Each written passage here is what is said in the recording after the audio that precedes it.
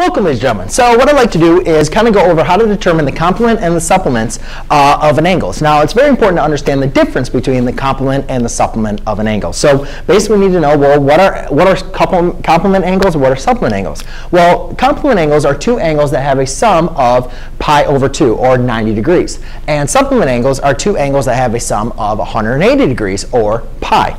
So to put it into you from our old geometry days, is the complement of two angles are going to be two angles that add up, let's say A and B. They're going to add up to give you 90 degrees, where the supplement of supplement angles are going to be two angles that are going to add up to give you a straight angle. So for instance, let's call A or B. So basically, if we're given one angle, and we want to find the complement or the supplement of that angle, basically what we're going to do is we're going to do 90 degrees minus, let's say we're given angle A, and we want to figure out angle B. So we're going to take 90 degrees and subtract A. Again, if we're given A and we want to find B, now we're going to take 180 degrees and subtract A to be able to then find B.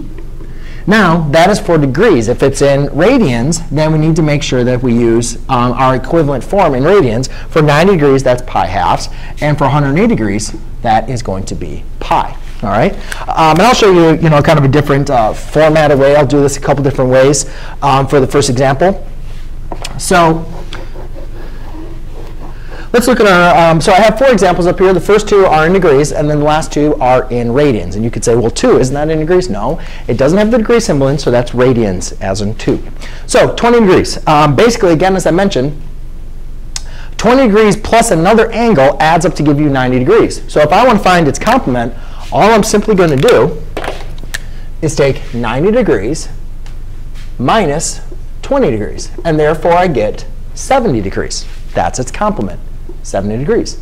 To find its supplement, I'm going to take 180 degrees and minus 20 degrees. And therefore, I have 160 degrees. And that is going to be its supplement angle.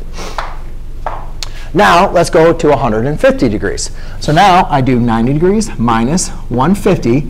And you can see that that's going to be a negative 60 degrees. Well, you can't have a negative angle as your complement. So therefore, there's no complement angle. However, for 180 degrees minus 150 degrees, I get 30 degrees.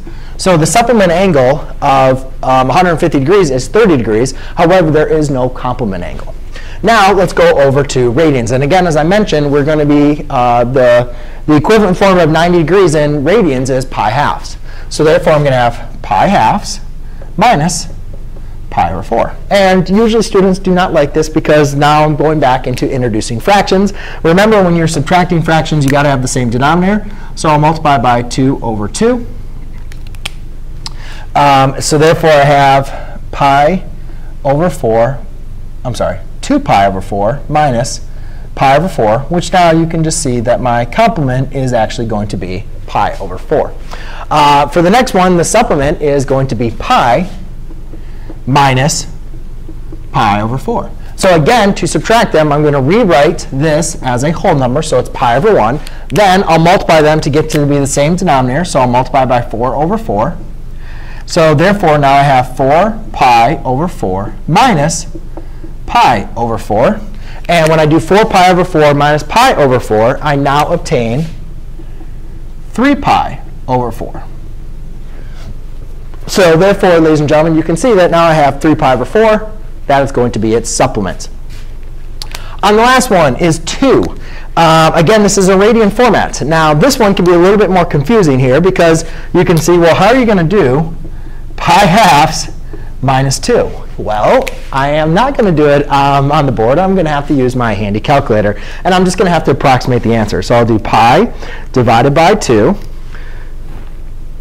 minus 2, which is a negative 4.29. So therefore, again, no complement exists. You cannot have a negative number as your complement. So there is no complement. OK? So whenever you're trying to find the complement or the supplement and you have a negative number, it does not exist. Then if I do pi minus 2, well, I know pi is 3.14, right? So if I subtract 2, I'm going to get 3.14159. You know, dot, dot, dot, dot, dot, keeps on going on and on forever. But therefore, I can at least approximate for that. So there you go, ladies and gentlemen. That is how you determine the complement as well as the supplement of your angles. Thanks.